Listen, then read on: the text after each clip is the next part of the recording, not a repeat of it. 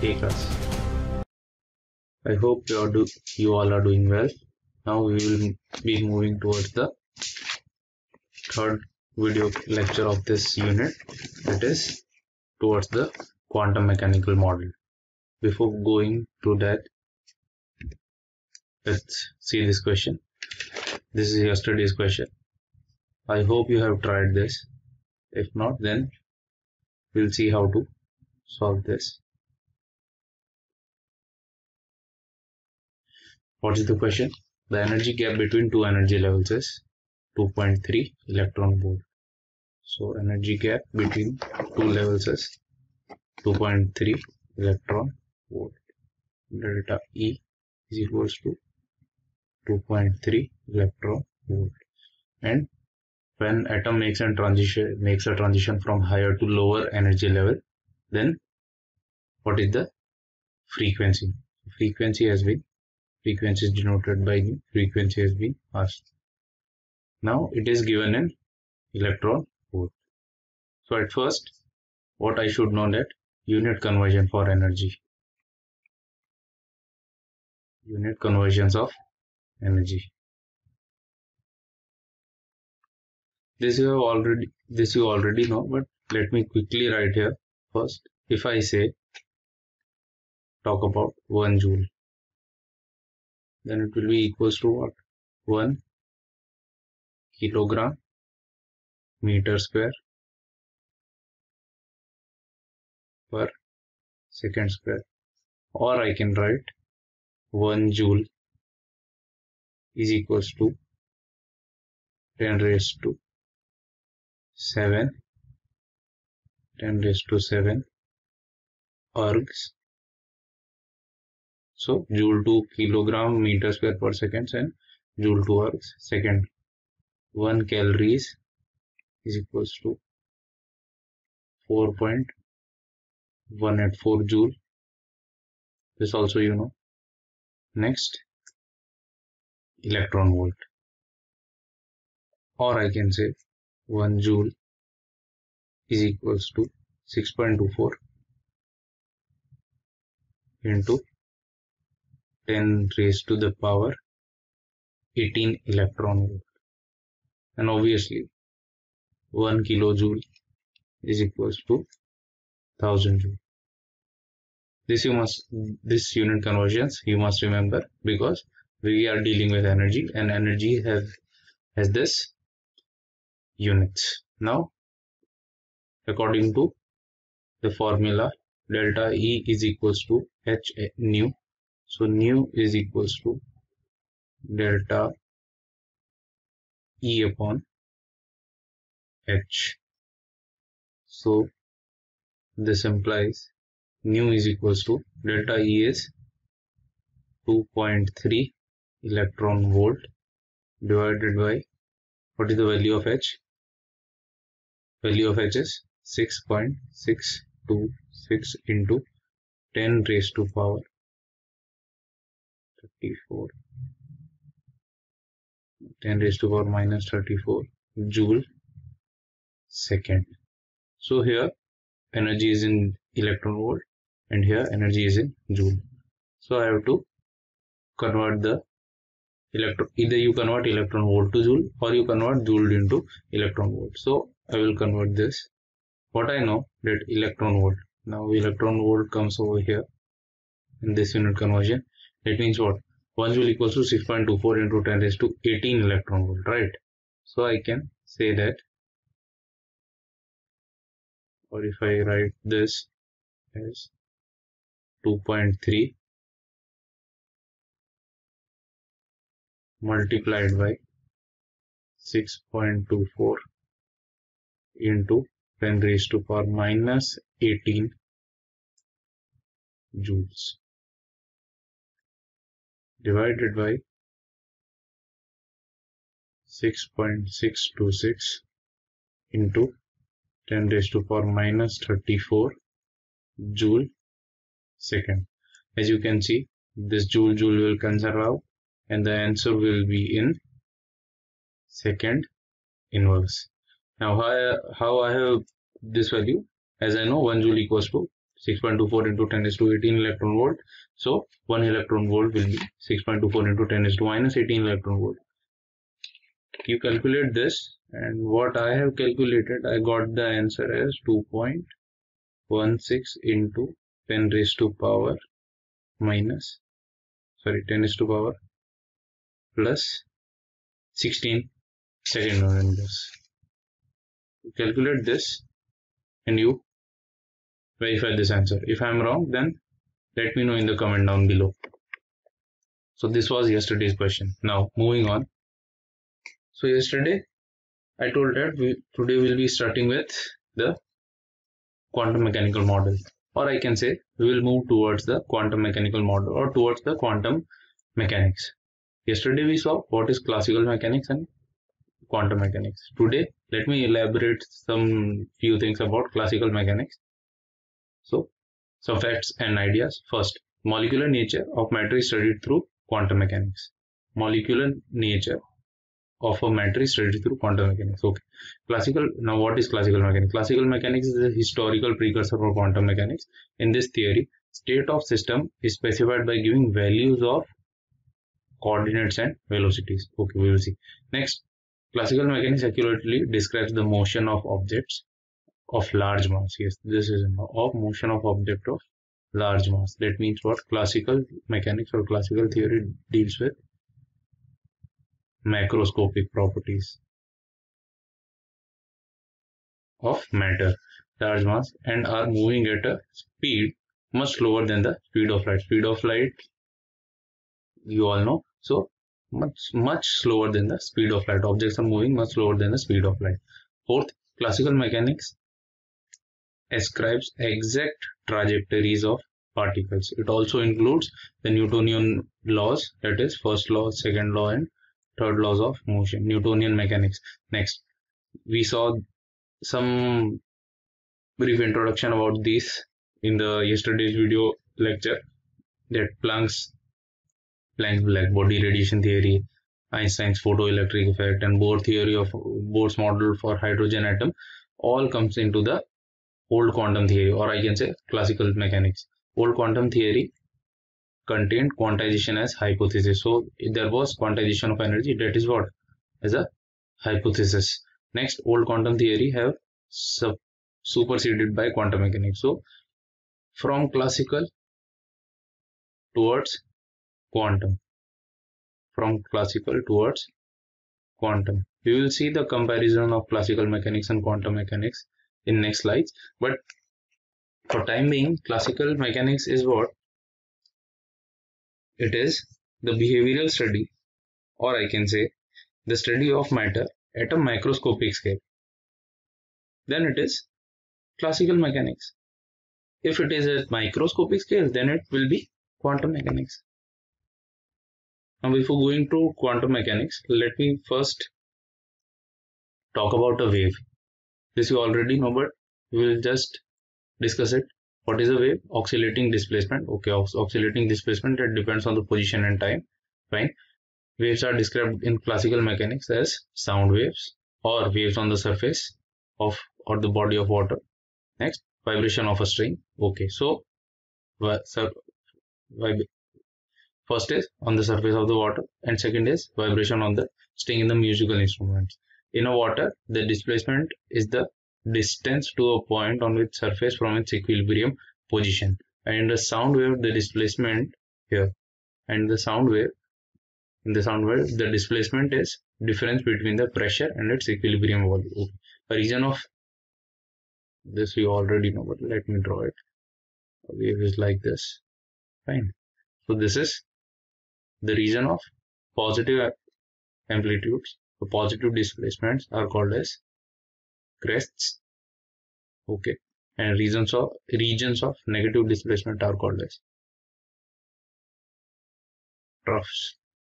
This maximum is amplitude, and displacement 0 is yes. And wherever the displacement is 0, like at this position, the wave is intersecting the axis, or I can say the displacement is 0. That is called as a node.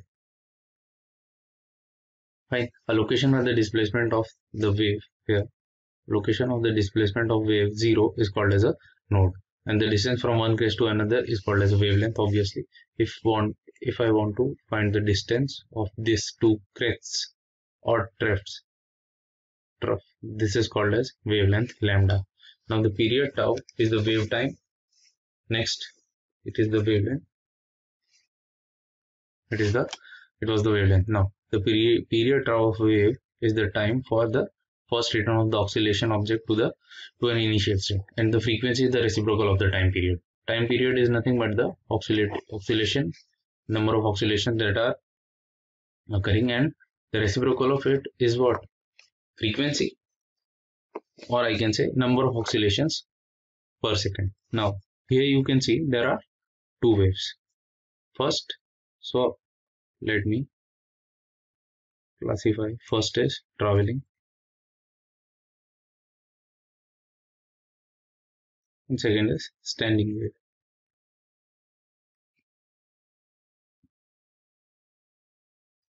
Now let's talk about traveling wave first. Traveling wave moves along.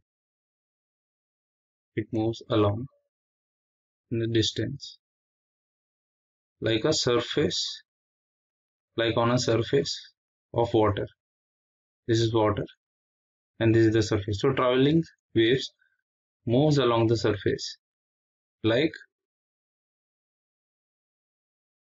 the waves on the body on water. Traveling waves also moves without changing shape. It also moves without changing the shape. As you can see, there are four kinds of waves over here. First, let me classify as A, second, third, and fourth. A, B, C, D. Obviously, all the waves are different, but if you see the shapes of all the waves, you will see that yes, the shapes are same throughout the axis or throughout its propagation time. The shapes of the waves are same, so it moves without changing the shape. If I talk about standing waves, then what are standing waves? Standing waves are nothing but the vibrations of a string or a guitar. Vibrations of a string in a musical instrument. These represent the standing waves. It doesn't propagate.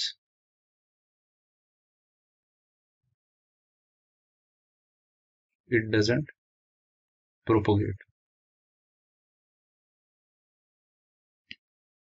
As you can see, it has nodes. See,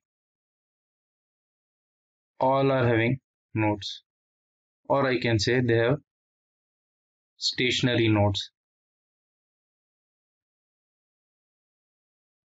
Nodes are what? Where the displacement is zero, the point at which the displacement of the wave is zero. But here in the traveling wave, you can see the nodes are not fixed. One node is over here, second node is here, third is here, and fourth is here. So nodes are not fixed, but in stationary wave or standing waves, the nodes are fixed. So they can also be considered as, traveling wave is considered as non-stationary wave, and standing waves are also called as stationary waves. Non-stationary waves and stationary waves. One more thing I want to make it clear in standing waves, that the wave oscillates between two stationary nodes. But here, in case of traveling wave, as the nodes are not fixed, so we can't predict anything about it. So this was about the waves, that how waves are, and waves are of two types, traveling wave and standing waves. Moving on to the quantum theory. We first discussed the classical theory, now moving on to the quantum theory. Now what is quantum mechanics? As we have seen in the classical mechanics, that the classical mechanics deals with what? Deals with microscopic particles. Here it deals with microscopic particles.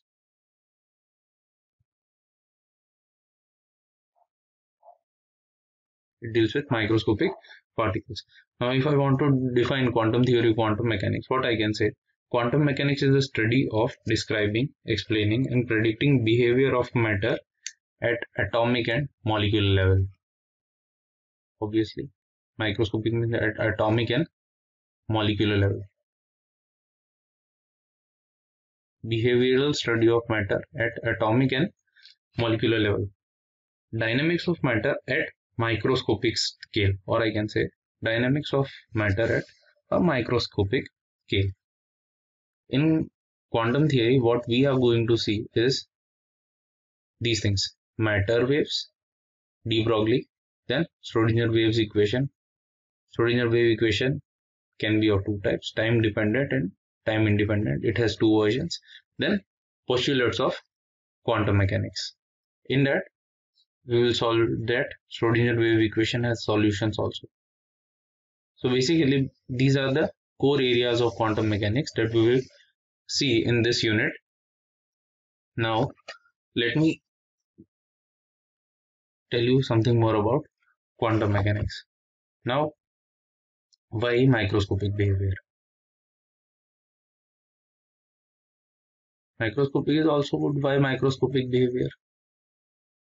Let me write an example. If I take silica. Silica is what?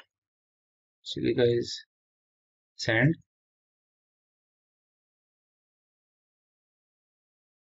If it is macroscopic, take silica and make elemental Si. 99.9% pure elemental Si. These are used in transistors, chips, your memory card, SD card, everything has silica. So what I want to conclude that the properties of any material changes from macroscopic state to microscopic state. Let me take another example. If you take inert material platinum, it becomes catalyst at microscopic level.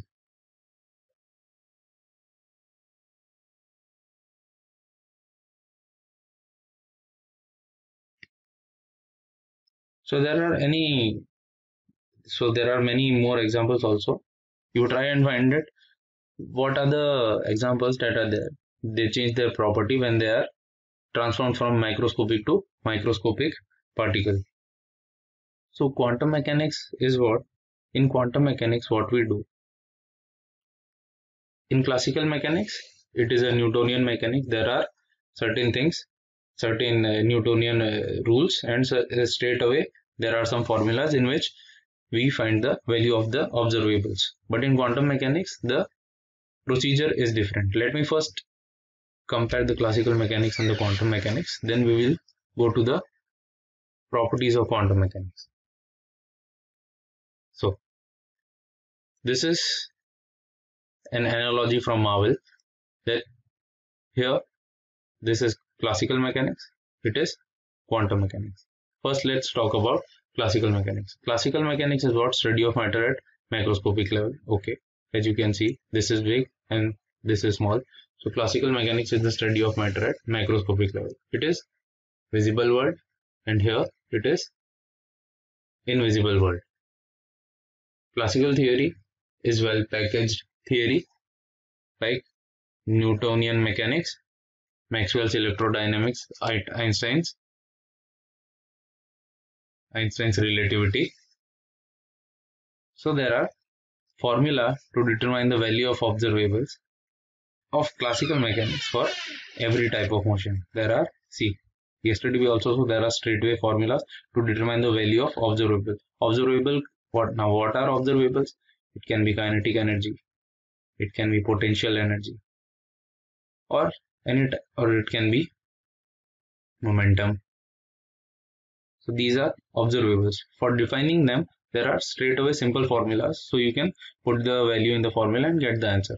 So this was about classical mechanics. But in quantum mechanics, it is a totally different thing. It is an invisible world. and it deals with a microscopic particle. Why this analogy is used? Because that this mark L is made from nano.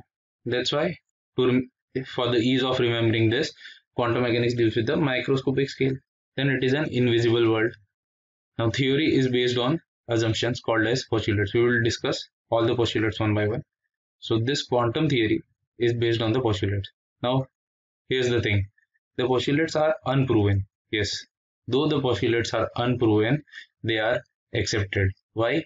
Because the experimental results matches with the postulates. So the postulates are so true that their acceptance are evident by the experimental studies. Example, de Broglie and Schrodinger wave equation. We'll be seeing this in a while. Now, what we do in quantum mechanics? See, observables, you know what are observables? Kinetic energy, potential energy, momentum, etc. That can be determined by using, see, this is the thing, interplay of wave function determined by wave equation and the operator defined for every observable is the core area of study quantum mechanics. What I want to say that there are wave functions determined by wave equation and the operator defined for every observable. So there are, let me draw it here. What they want to say, wave function is denoted by generally psi. Wave function determined by this wave function is determined by equation. This wave function is determined by equation. There is an operator. You'll see what operators are there. There is an operator which is operated on the observable and its value is found out.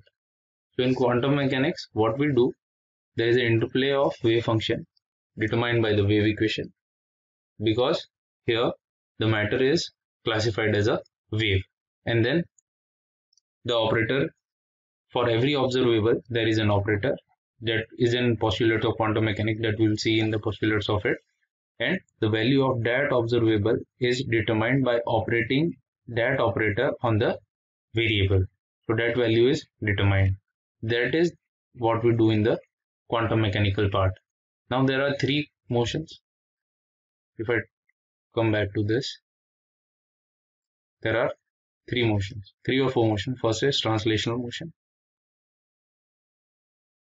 So for a translational motion in quantum mechanics, there is a model that is denoted by particle in a box.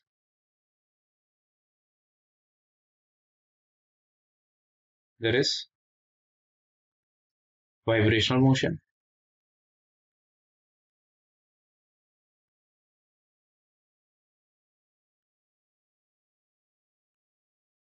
For that, the model is harmonic oscillator.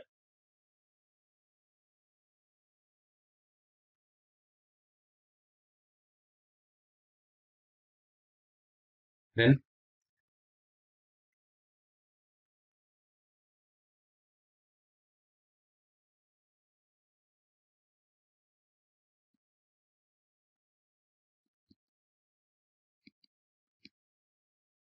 let me just erase this.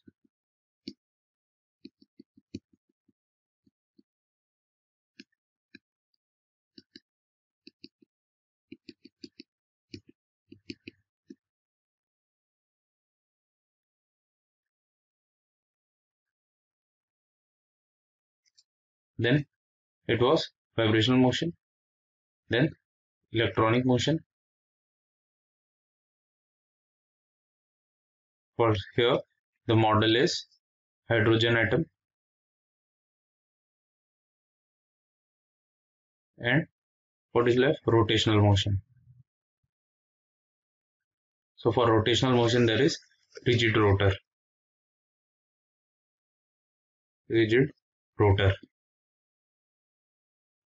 So in quantum mechanics, these to find the values of vibrational motion or translation, to study the translation motion, vibrational motion, electronic motion, and rotational motion, there are some models. In classical mechanics, there are simple formulas, but here there are certain models. So you have to study that models and you have to find the value of observables. Observables like kinetic energy, potential energy, etc. So you find that observables. This was a brief introduction about the quantum theory or how quantum mechanics is studied. Next, now this is leading towards the quantum theory or quantum mechanics. First, as you can see, de Broglie. He was a college graduate student, PhD student, and he was trying to find the justification for the Bohr's hypothesis of quantization. In the last, if you don't know quantization, then go to the last video lecture. We have seen what is the quantization of energy is. So in that, what he found that there are matter waves.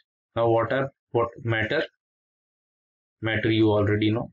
So matter can exist as wave also. He called it as matter waves, like this. So he thought there are fictitious waves.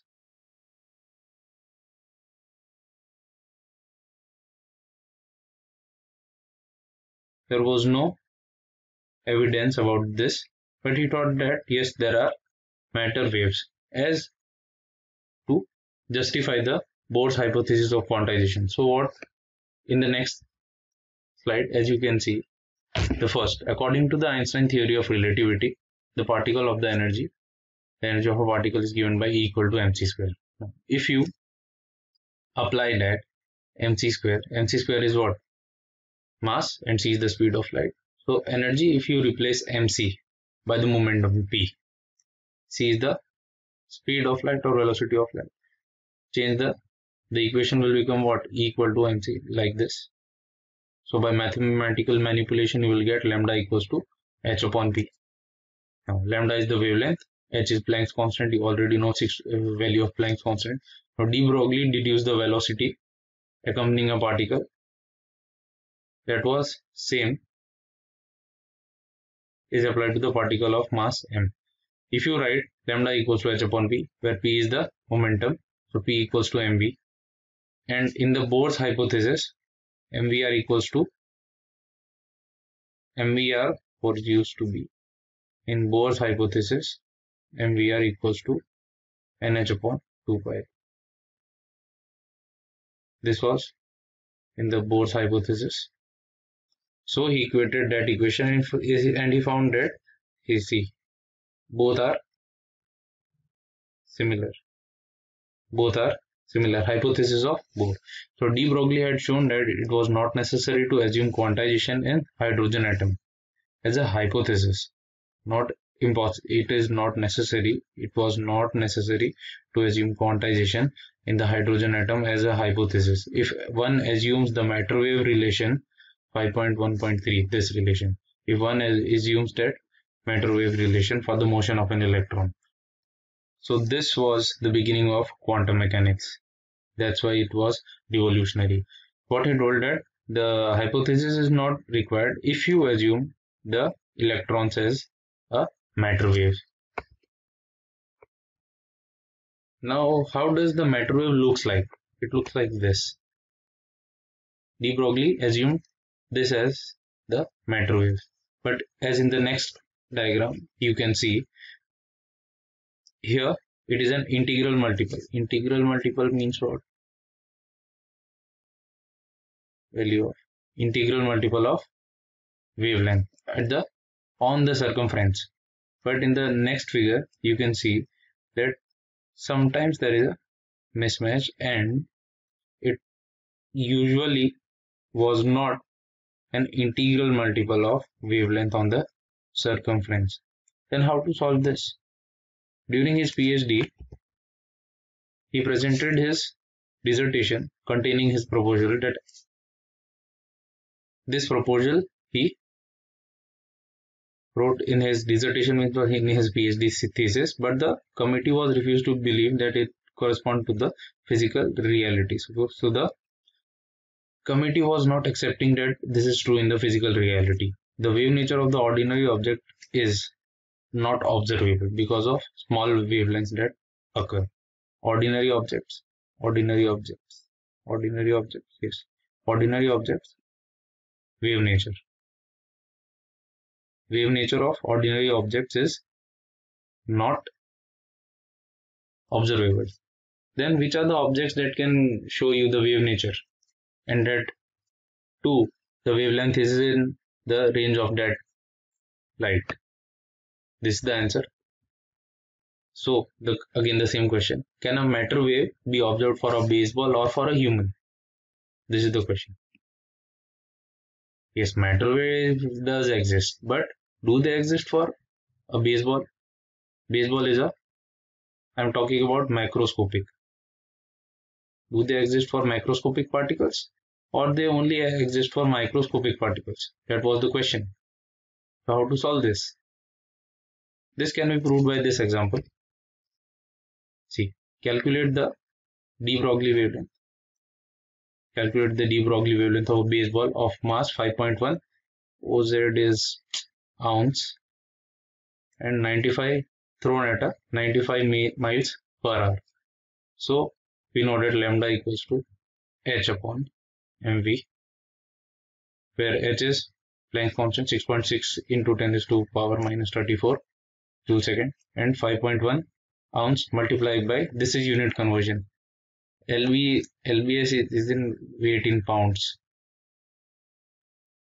So this is nothing but unit conversion. So final, you don't need to remember this because it is British unit and it is in ounce and LBS. If the question will come, the units will be in kilogram only.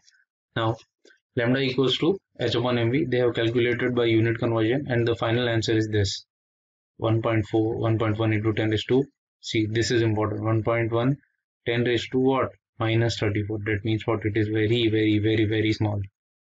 So the smallness of this value suggests that why matter waves is not observed for baseballs, because wavelength is very small. So for macroscopic particles it is not observed. So it is only observed for microscopic particles. So, and this was true. See, the mass of electron is so small that the de Broglie suggested in his final oral examination for his PhD that electron diffraction by crystals could verify his theory.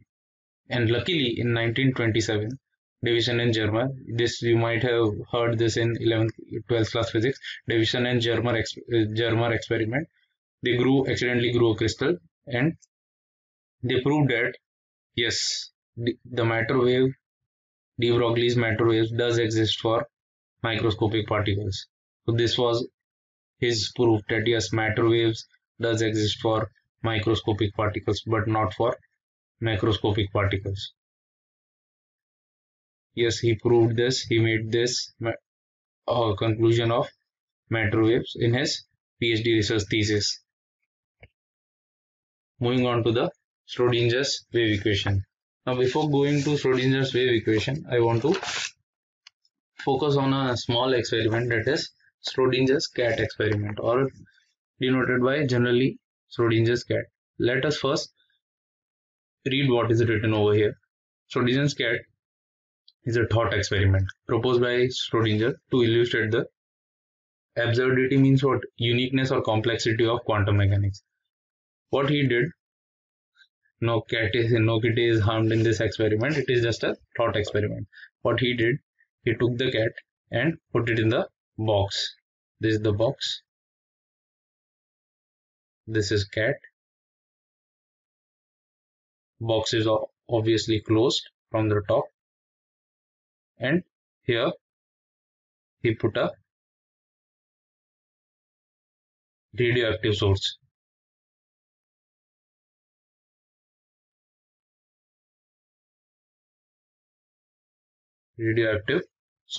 And here a radioactive counter to measure the radioactivity. any radioactive counter to measure the radioactivity. So what he is trying to say that if you take the cat, put it in a box and close the box, in that there is a cat in the box in which the radioactive source is there and a counter is also there. So there, and if the box is closed, then there are two possibilities, both existing at the same time. First possibility, the cat is dead. Second possibility, the cat is alive. So there are two possibilities, both at the same time. Both at the same time, if the box is closed. But when the box is closed, there are two possibilities. Cat may be alive or it may be dead. But if you open the box, there is only one possibility, that cat is dead. Cat can be either alive or cat can be dead. So there are two possibilities when the box is closed, and there is only one possibility when the box is open. So what he was trying to relate this with particles or quantum mechanics, that if the box is closed, a particle can stay here, here, here, here, here, at any place. But if you measure, or if you try to do any experiment and you measure the position of the particle, you will end up with only one result, that the particle will be at any one position. But when you are not measuring, the particle can exist in any position. That was Schrodinger's cat experiment analogy with the absurdity of quantum mechanics. Moving on to the Schrodinger's wave equation. Now what is Schrodinger's wave equation? Let me first read this. Schrodinger wave equation is nothing but, it has, in his article he gave four equations. The first three was time independent and the one was time dependent. So let me first start with time independent equation, Schrodinger wave equation. This is time independent Schrodinger wave equation. Minus h cut, yes, this is what h cut. You know h cut is equals to h upon 2 pi. H is Planck's constant. H cut is reduced Planck's constant. H cut is equals to h upon 2 pi. H cut square upon 2m d square psi. This is psi. This is psi upon dx square plus this is v x psi. V is potential and x is the direction. See, x is also there, x is also there. X means what? That the wave is propagating along, x direction. X is the direction and E is energy. Psi is the wave function. Now this whole, this part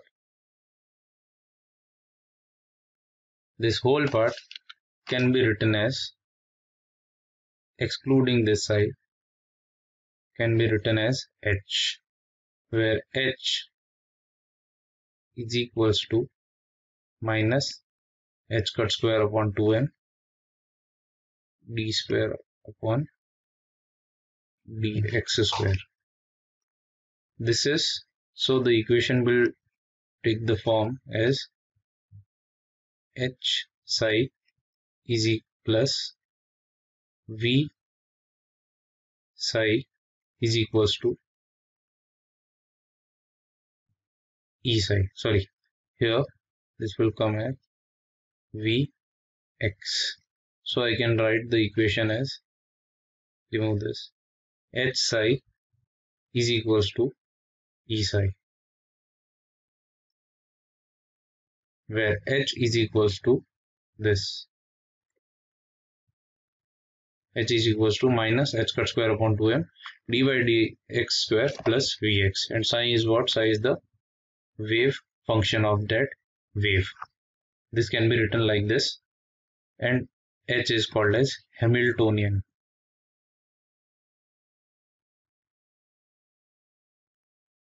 operator.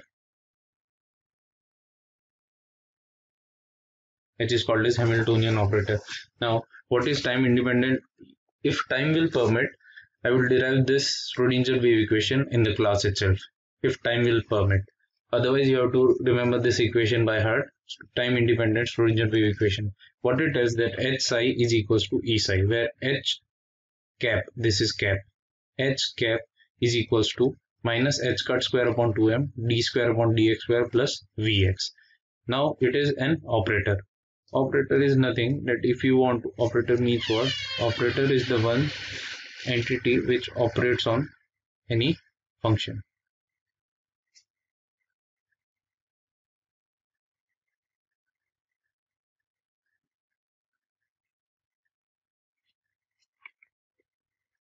Next, moving on towards the time dependent Schrodinger wave equation. There were two equations, time independent Schrodinger wave equation and time dependent Schrodinger wave equation. Now time dependent Schrodinger wave equation is what? It is one of the postulate. When I will discuss the postulate, then this will get more clear. What it tells, h psi is equal to I h cut d psi by dt, where I is a complex number iota, I is equals to under root minus I, and h is the operator, same as in the time independent equation. See, now we are talking about waves. So what this psi is the time dependent wave function and represents the displacement of a de Broglie wave as a function of position and time. So I can say that psi is a function of position, let's say it is at x position, and time. Psi is a function of position and time in this chapter, and next we will use this capital psi for time dependent wave equation. This. So this is a wave function for a wave. We will see what wave functions are, but for time being, remember that psi is a wave function for a wave, and there are two types of Schrodinger wave equation, time independent and time dependent. Now if I want to write the Schrodinger wave equation in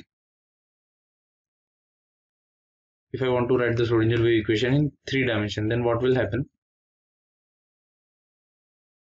See, Schrodinger wave equation was h psi equals to E psi.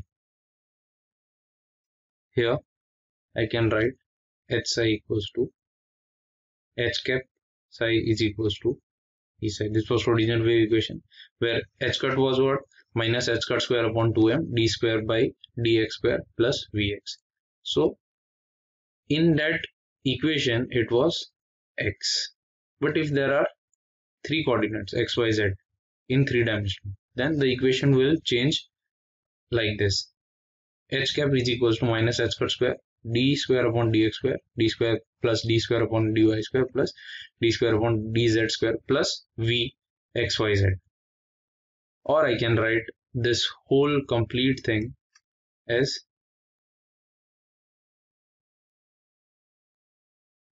this. This is Laplacian operator. This is d square upon dx square plus d square upon dy square plus d square upon dz square. These are partial derivatives. These are called as del. Del square upon del x square plus del square upon del y square plus del square upon del z square. So this can be represented by this Laplacian operator, and the Schrodinger wave equation in three dimension will become like this. Obviously psi will be there. Yes, this is Laplacian operator, and Laplacian operator is this.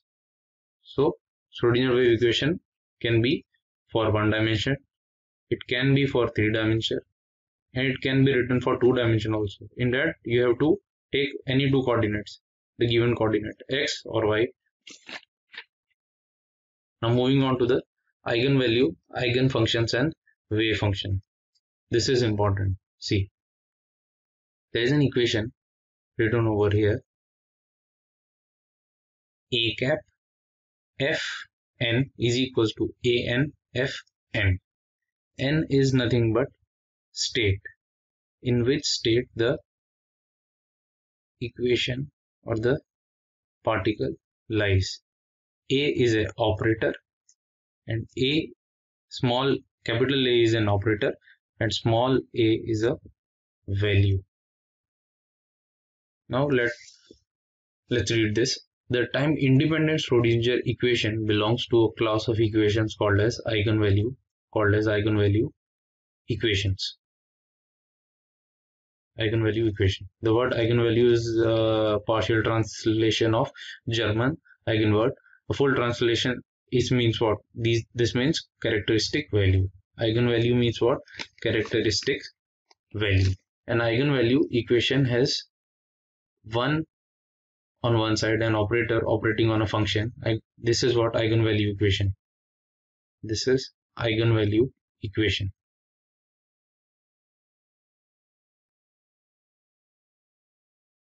In eigenvalue equation, on one side there is a constant eigenvalue multiplying the same function. Fn is function. So this is operator, this is function, this is eigenvalue, and this is the same function. So function is called as eigenfunction and value is called as eigenvalue, and the equation is called as eigenvalue equation. So if I want to elaborate on this eigenvalue, then what I can say, that eigenvalue is nothing but it is a eigenvalue equation. Eigenvalue equation is what? It has a set of solutions. Solving eigenvalue equation, solving it, if I solve it, the eigenvalue equation, then obviously solutions will come out. That solution may satisfy the equation.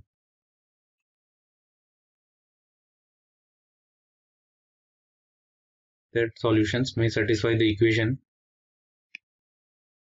and they give some values. That values are called as eigenvalues.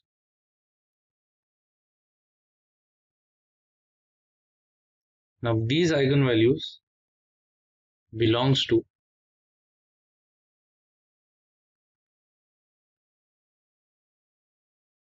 eigenvalue equation.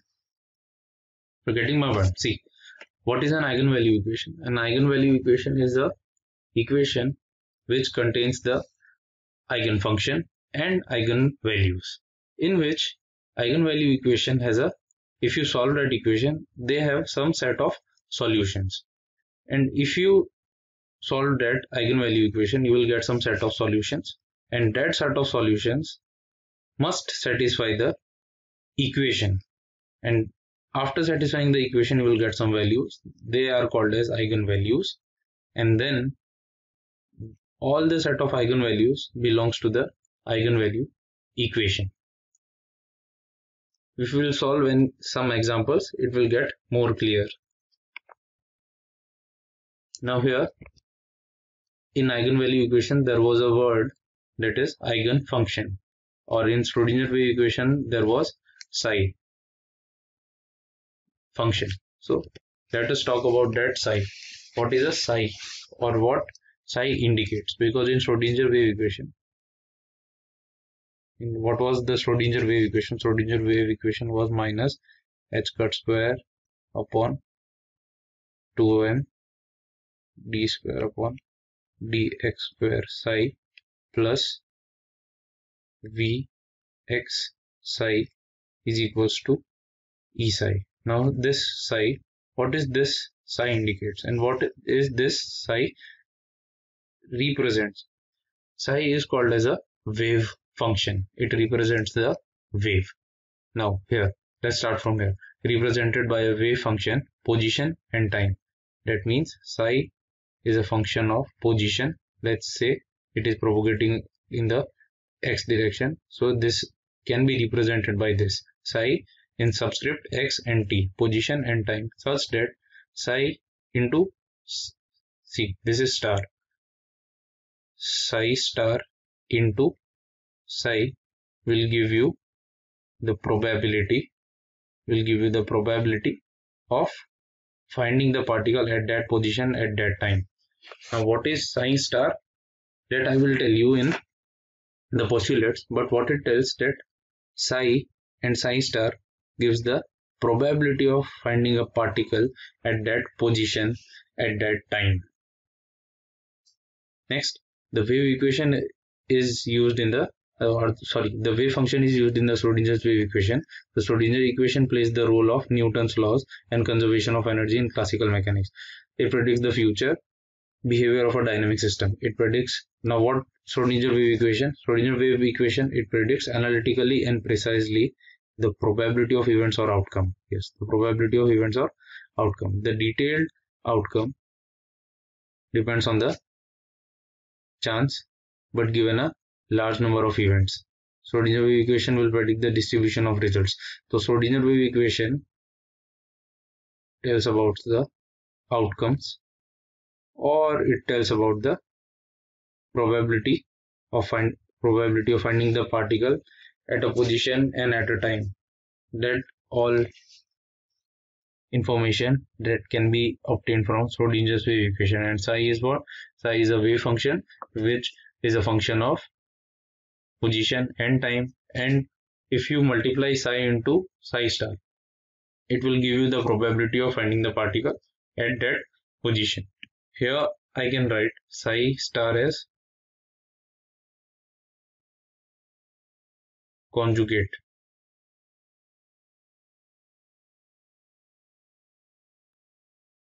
What psi star is a complex conjugate. This we will see what a complex conjugate is, but psi multiplied by psi star will give you the probability to find a particle at any certain position and at a time. Now there are some properties that must be followed by the wave function. Now what are the properties? First, it contains the all measurable information about the particle. So first point tells that if you know the values of psi, then it can tell you all the information about the particle, that where the particle resides and what is the at what time the particle remains at that position. That is all denoted, or that all will be obtained from the psi. Next, psi into psi star. If sum all over places is equals to 1, this we will see in normalization constant. Second, psi is continuous. Yes, this is important. Psi is continuous. That means what? Now Schrodinger wave equation is a differential equation. Schrodinger wave equation is a differential equation. What differential equation means? That for every differential equation there are some solutions.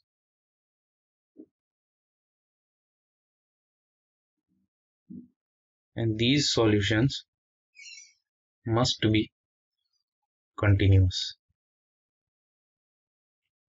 So therefore psi must be continuous. It also allows to calculate the energy of any state. Nth state, energy of any nth state can be calculated by knowing the psi, by putting the values of that in the Schrodinger wave equation. Next, establishes the probability distribution 3-dimension, that is also true.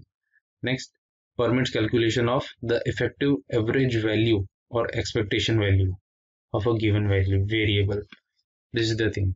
Variable means if you know the psi, as in the quantum mechanics, if you know the psi, then you can find the value of observable.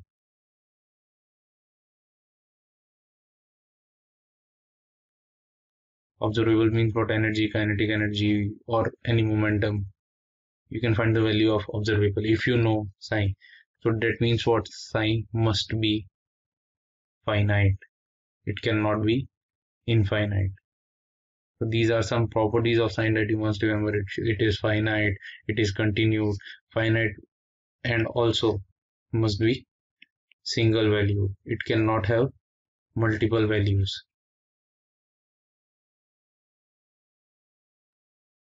These are the characteristics of wave function. Next, for a free particle, sine wave, okay. For a free particle, sine wave implying the momentum, this we will see in Heisenberg's uncertainty principle. Then we will again come to this. This we will see in Heisenberg's uncertainty principle. But these are the characteristics that you must remember for the wave function. That what are the characteristics of wave function? Wave function is coming in the Schrodinger wave equation. It is continuous, it is finite, and it is single value. These are the major three characteristics that must be followed by a wave function. Now, what else wave function can tell? That was interpreted by Max Born. This was the major breakthrough in the quantum mechanics. Now, what he told, it is called as Born interpretation of the Schrodinger wave equation. Born interpretation.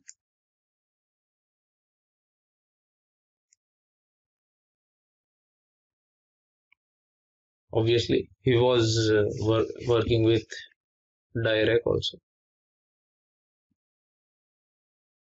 Schrodinger was working with Dirac also, not Born. So, what is Born interpretation? It is the interpretation of wave function states that the value of sine square is probability density at any point is proportional to the probability of finding the particle at that point. So what is trying to say? Sine square, modulus of sine square, yes, modulus of sine square is probability density, which is proportional to the probability of finding a particle at that point. If I want to represent it graphically, then let us first understand the situation. See, wave function focuses on square of wave function or the square modulus. This can also be called as square modulus. But before it, how it came to, as we know that amplitude square is equals to intensity of light. Intensity of light. In classical mechanics, with the wave theory, this is wave theory. If you don't know this, then it's fine. If it is wave theory. Wave theory means what? It tells that the square of the amplitude is equals to the intensity of light. That means intensity is related to what? Photons, h nu. So if and photon is light can exist as matter and wave also. So amplitude square is equals to the intensity of light. From this, Born interpreted that the wave function focuses on the square of wave function. Psi square is equals to psi star into psi if psi is complex. Complex means if psi is a complex number. It states that the value of psi square at any point is proportional to the probability of finding a particle in a region around that point for a one-dimensional system. In a one-dimensional system, let's take an example of a box. If it is a one-dimensional box, and if I want to find the probability of finding the particle at any point, let's say that this point is A, then this A can be determined by psi square, where psi square is equals to psi into psi star. What does it mean? Let me represent the graphical representation is here. Let us focus on this. See, if a wave function of a particle has the value psi at some point x, then the probability of finding the particle between x and x plus dx is proportional to psi square dx. This is the wave nature. This is dx. This is x, this point. This point is x plus dx. Dx is the displacement, or dx is this small region. If you want to find the probability of particle being in this region, then this can be calculated by psi square dx. That's what is Born interpretation. Again I'm repeating, Born interpretation came from the wave theory of light, that amplitude square is equals to the intensity of light. So intensity of light is related to photons. So the square of psi is equals to the probability of finding a particle in a one-dimensional, specifically in a one-dimensional box. Probability of finding a particle in a one-dimensional box. And that psi square is called as probability density. Moving on. Now we'll be moving to the towards the postulates of quantum mechanics. Now why this? Because in the earlier slides what we saw, that the quantum theory is based on assumptions, and these assumptions are postulates.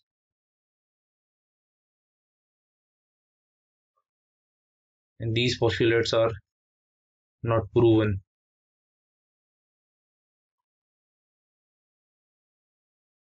but these postulates are accepted.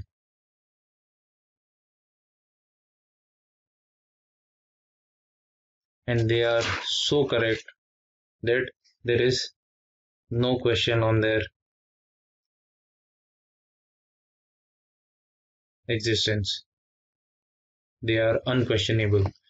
So before going through the postulates, let me read this.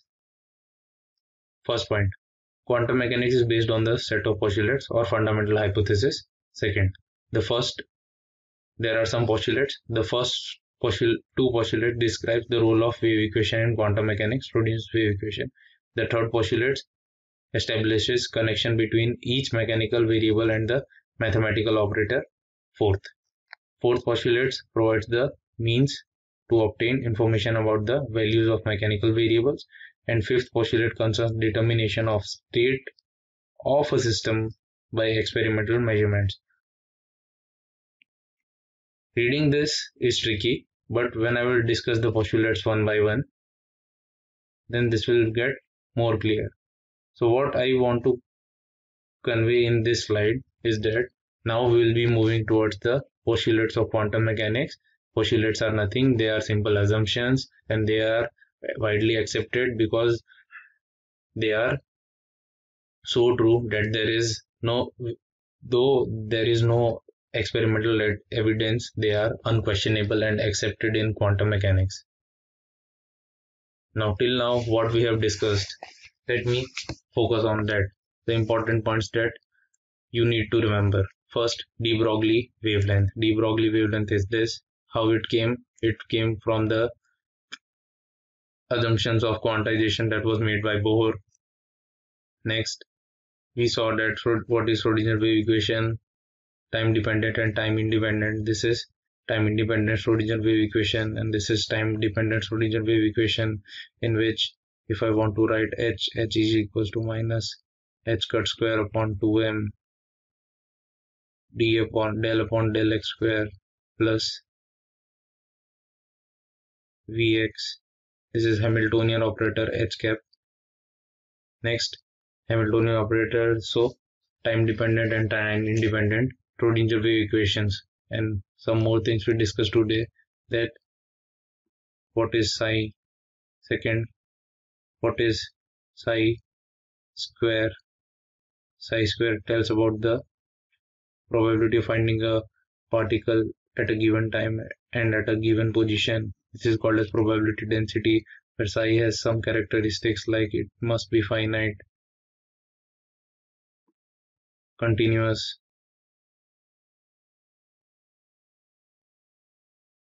single valued, etc. And we saw what quantum mechanics is. Again, I'm repeating, classical mechanics is nothing. You just have to put the formula and get the answer. But in quantum mechanics, the things are different. You have to interplay with the wave function determined by the wave equation, and the operator is defined for every observable. So here there are wave function, there are operators, there are observables.